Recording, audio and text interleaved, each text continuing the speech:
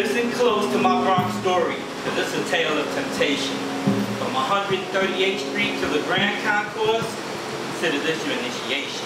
This Afro-Cubana is proud. This Jamaican princess is strong. Changing the world no matter how long. Standing out in the crowd. This modern-day Mami Chula is full of dulce de leche.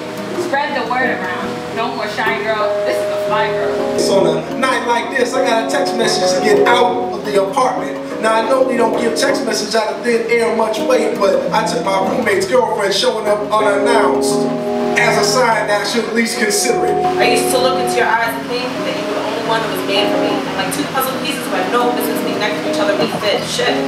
No one could tolerate me the way you could, teach me the way you could. No one could know me and understand me the way you did. God bless. And that was the basis you used to start this mess. Being brought back into my minority features, we're cracking your backs, batting 1,000 on inner city blocks. From now on in the hood, they should call you Mr. Jackie Robinson. How you be jacking and robbing our fathers and sons of their precious life? We talked of the wingless world, knowing how easy it is to fall off edges when living on fringes, and how sometimes letting go is the only way to get a grip. I can see it so clearly. It's paradise, I know. It comes from a oneness. Have a little hope. Help each other out. Adorn our girls. Let's see it together. Form our worlds.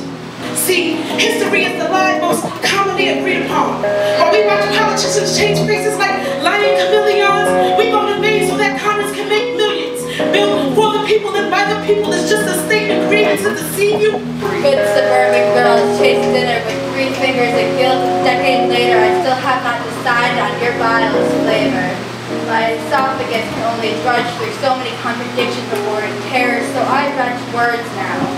No, I didn't write my book for you, and I didn't dread my hair out of spite.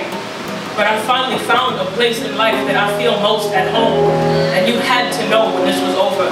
All you need was just a home.